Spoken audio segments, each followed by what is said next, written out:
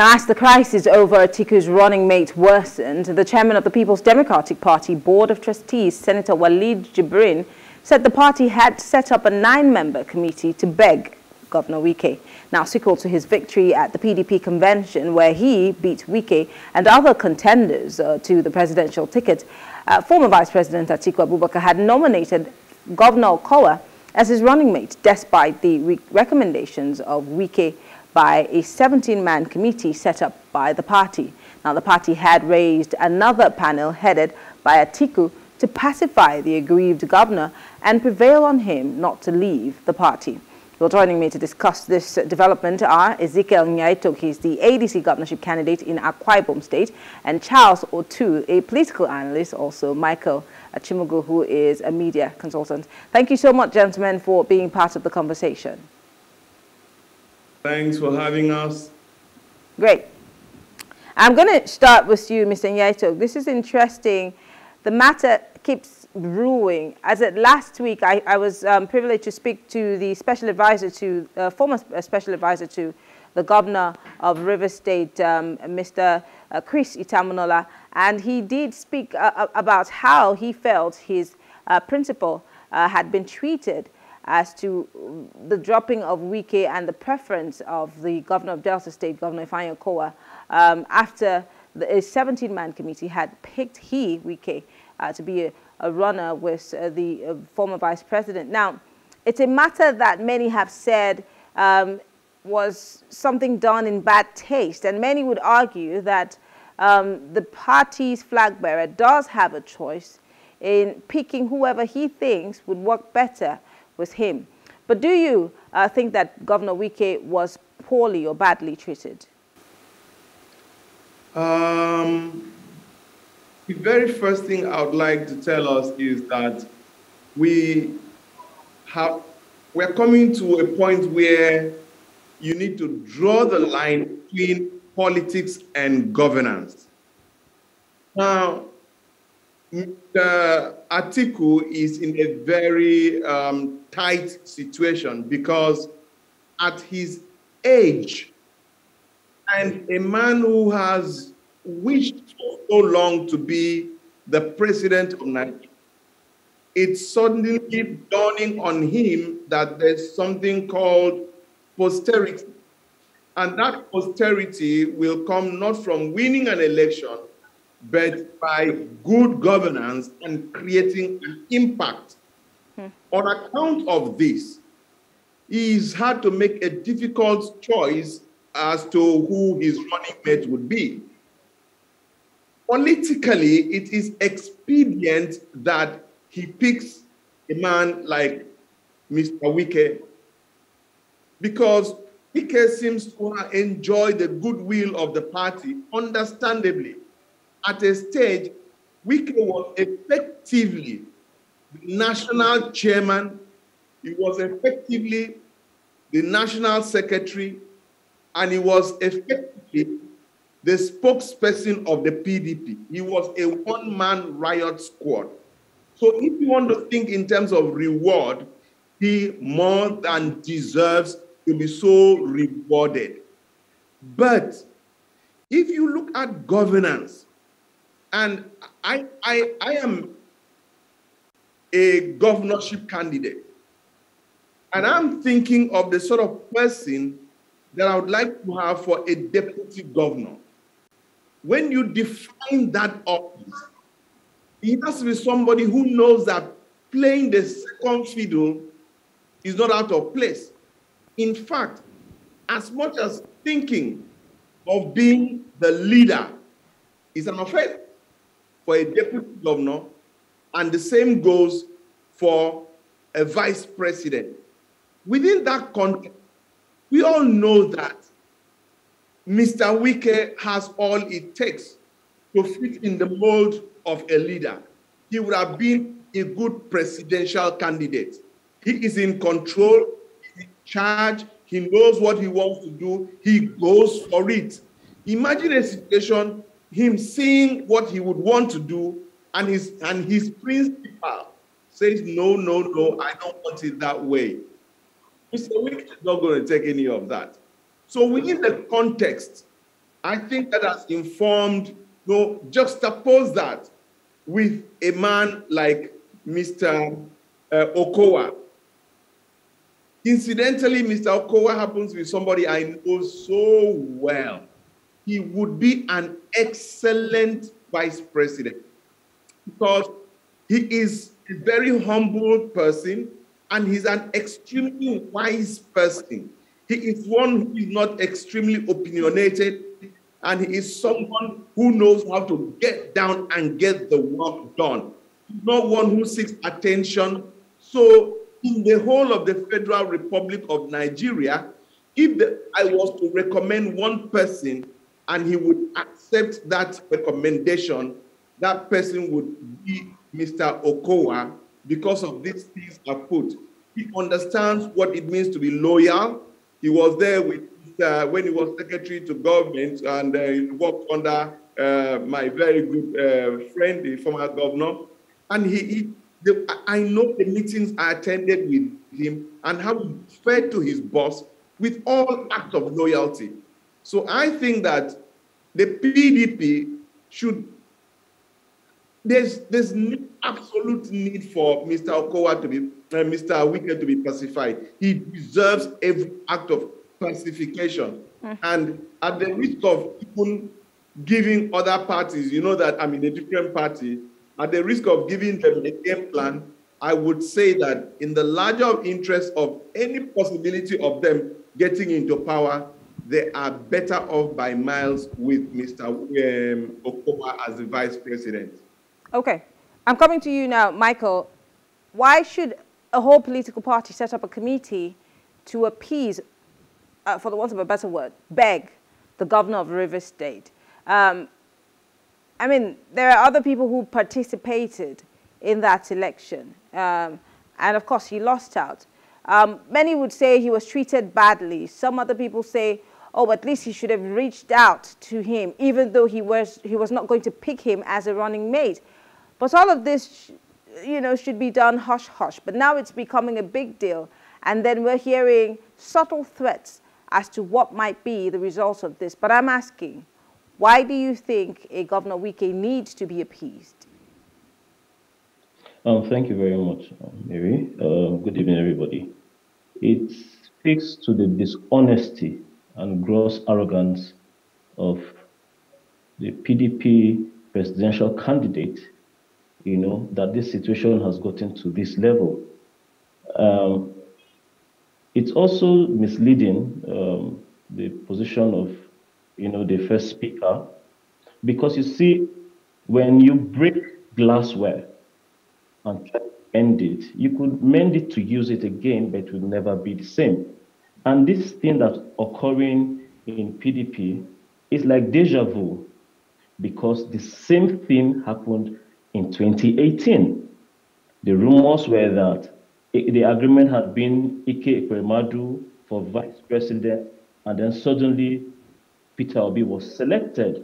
And if you remember, there was a lot of controversy arising from that situation that hurt the party, in the Southeast.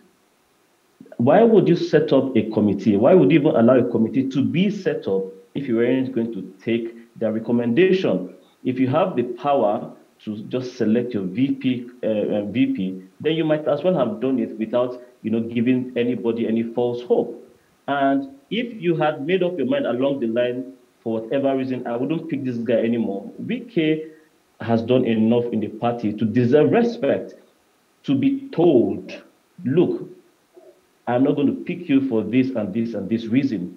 That's the least you could do for a man of his caliber. I also do not agree with this stereotype that Wike will not make a good follower, in the context of a VP, because I think Wike has been Minister of State or so before in this same country, and he did not have any issues with his minister. I think that the man is more pragmatic than given credit for. Apart from that, this fear that Wike will be too much a handful for his boss is misguided, because by the constitution, Nigeria's president is the most powerful in the world. And the position of the vice president is well taken care of. He has his own responsibilities and duty. I do not think that Wike would have posed the kind of problem that people assume he would have posed.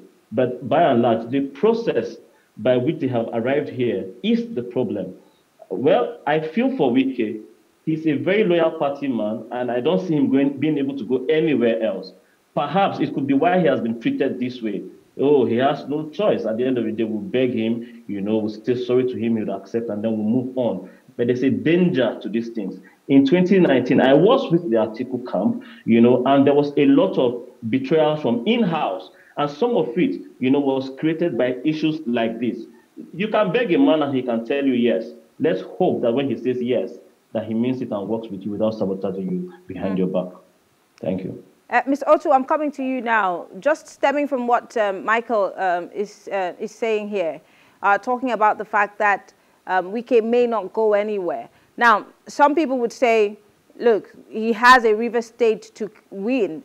Let's not forget, as we speak, River State is a PDP state. If he were to move to another state, to another party, I'm wondering what party that would be. What are the chances that he would be able to win River State? Let's not also forget that the former Minister of Transportation is the leader of the APC in the state, and there has been an ongoing struggle for the soul of River State. I also want to go back to what I said at the beginning. I spoke with a former aide of the governor, and he said categorically that the governor was treated badly, and whatever his decision is, they will stand by it solely, meaning we could read all kinds of meanings to it. But I'm asking you, what kind of threat does a Wike pose if he decides to leave the PDP? Thank you very much. Thank you so much to my fellow discussants in the studio. The issue about PDP and Wike is that of you will literally say that the party is imploding on him and the holder of the ticket, that is Atiku Abubakar. Because if you watch the reactions of Governor Wike so far, you could see a man who, like the last speaker said, was justly treated. For all that Wike stood for in the party, he is a first to reckon with. There were times the same ticket holder, Atiku Abubakar, was in Dubai for months. And there were too much fights, too much wranglings, too much need to show opposition, for the PDP to show opposition. So it will not be a party as it is seen now that failed as a ruling party, a governing party, and also in opposition. It was Wike that took the bull by the horns and stood by the party, and Wike challenged the status quo in those very prime moments. And Nigerians will not forget that. Neither will people of River State do. Now, for Wike, who we know his antecedents, who we know his character persona, who we know his personality, that is a man who, if he decides to take a plunge, he does it so decisively and wholeheartedly. For such a man, you cannot be asking the threat he poses. He poses so much threats, of course. Even if he decides to just work for the governorship candidate of his party, which is what I would say is what is keeping some of the governors in PDP now.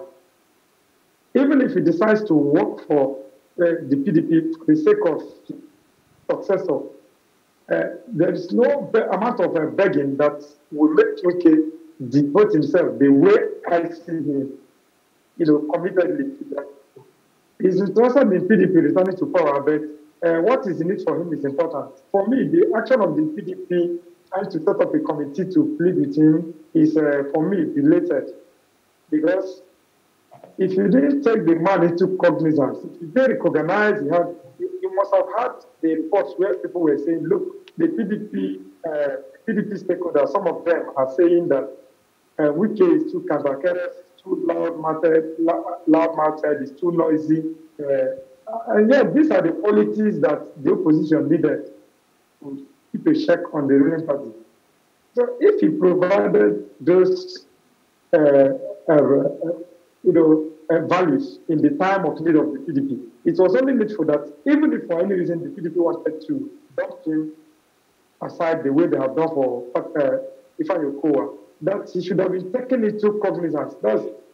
this committee that is coming now should have gone ahead to even say there is no contest, that this is what is in it for you. And Wike would have taken that. Let me come back to you, Mr. Nya-Etok. Still talking about the dangers that this might pose for the party.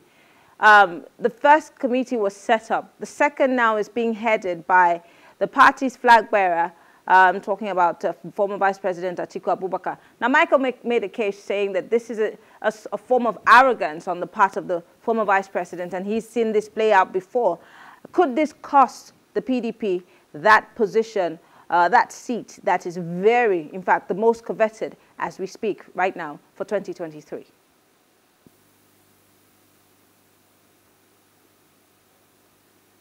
Mr. Nya-Etok, you need to unmute yourself so we can hear you. I noticed I was muted. I didn't want any distractions. Thank you. When you look at the current trend of events in Nigeria, I think that PDP is just trying to put the nail on the coffin.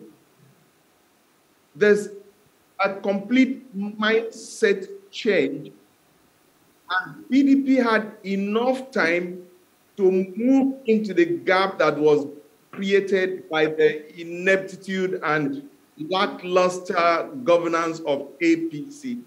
That people were just sick, tired. The current wave for the third, what they call the third force, which I would rather refer to as the alternate force, is on account of how unhappy people really are with the APC. Now, that was enough time for PDP to rebrand itself, reposition itself in the minds of the people, where we are tired of politics. My father-in-law used to say, there is too much rice in this sand. There is too much. What we are supposed to have as governance is politics, just spiced with some governance here and there, instead of governance with some bit of politics here and there. And PDP has not been able to really give the Nigerian nation that animation of a new body that is willing to go in the new direction and take us out from this ignoble position of the poverty capital of the world. Now, that was bad enough. For them to come and have this internal crisis is something that, for me, is just taking themselves out very easily.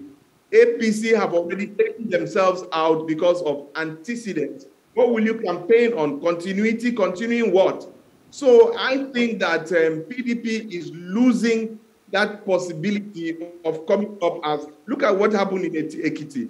It is almost unthinkable that PDP could not even come second. I mean, it's unthinkable. There's something fundamentally wrong. So I think that what is going on now, I don't know if there's a lot of, but what I know for a fact is that a lot of the PDP people at the highest level are talking very, very silently to those of us in the alternate forces. I don't want to be too particular about my party ADC, and I can tell you one or two things directly because I'm directly involved. But right down to the state levels, people are just disenchanted with this PDP, APP thing, and the least you could do is at least give us a decent vote.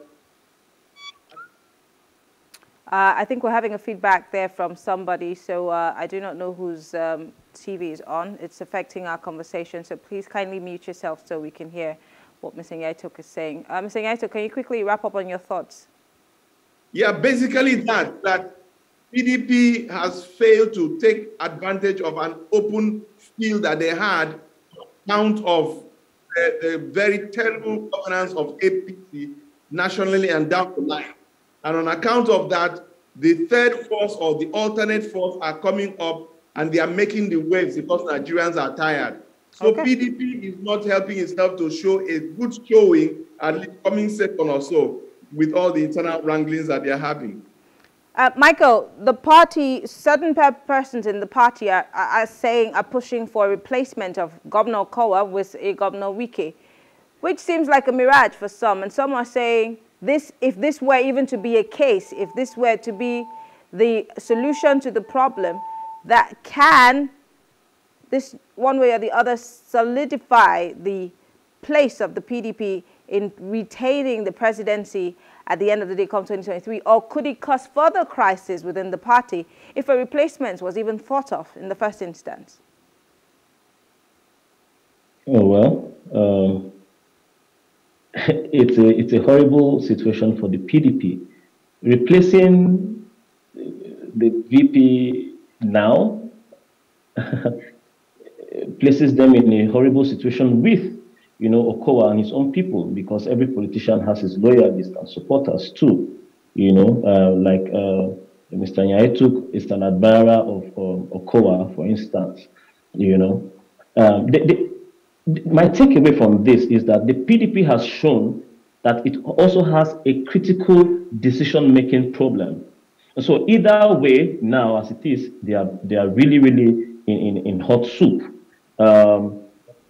In a way, I'm glad, because this demystifies the aura of perfection, and sainthood that supporters have tried to, paint around their candidates.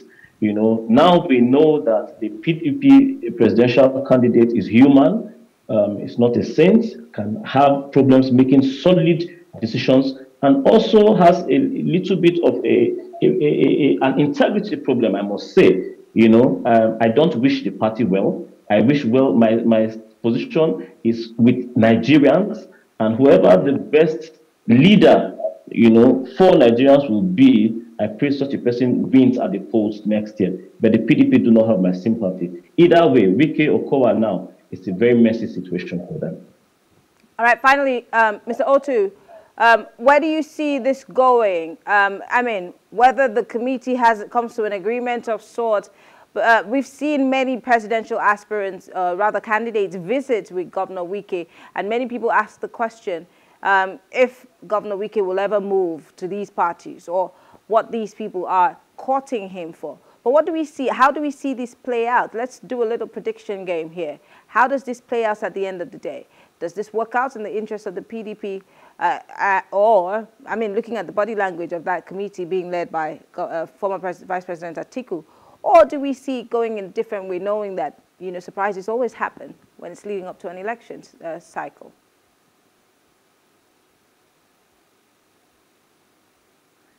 You need to unmute yourself quickly. Okay. Thank you very much, Marianne. The situation the PDP has found itself so much agrees some of the predictions some of us have made earlier. When the party was more desperate to, instead of maybe positioning themselves for acceptability, wider acceptability, the party was more interested in still doing things the old way, in the old order, in the old fashion of highest bidder, who brings what and who takes what. And then for me, like the last speaker said, they really don't have my sympathy, because whichever way it goes, what is certain is that the goodwill that should have come from the PDP ticket from the south, that could have come to Atiku, the way the party had it in 2019, may not be on the way. It may not come. Because essentially you check the antecedents of Governor Wike. If you have the Wike Atiku, for instance. So you're saying that so you're saying that even with Okowa, who seems to not just be in Delta, but is able to reach out to the Southeast, you're saying that there is not enough goodwill with Okowa on that ticket for an Atiku, especially in the South. Is that what you're insinuating? Well, I don't see a reasonable goodwill. I don't even see a goodwill on that, because Igbos had been saying it, Hannes and Igbo had drummed it to the ears of anybody who wants to listen, who cares to listen, that Igbos should not play a second fiddle in this election. Okay. And if Okowa is Igbo as we believe he is, and he's asking Igbos to take give you the kind of support they gave to a P2B vice president, as Atiku's vice president in 2019, he will certainly not get it because P2B is in the ticket. Okay. Okay. And the Igbos are ready to plunge in, swim and sink with him so as to at least prove a point that they can be relevant politically. So in the end, at the end of the situation, at the end of the whole deal in 2023, I see a PDP, I see a lose-lose scenario for the PDP because of the current inbreak rate as well as it all emphasizes the fact that people were correct in their predictions, that had the PDP looked into this constitution and zoned officially its presidential position to the southeast, perhaps it could have had a very strong rallying base.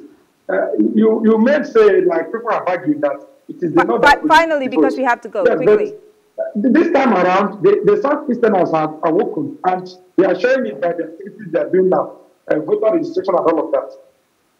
Okay.